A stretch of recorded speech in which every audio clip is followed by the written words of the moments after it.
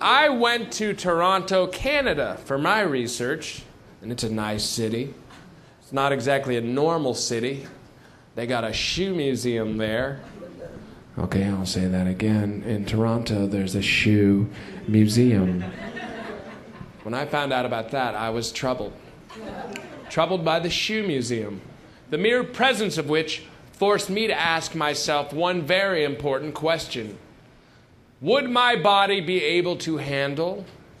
Would my body physically survive the amount of marijuana I would need to smoke before entering a fucking museum?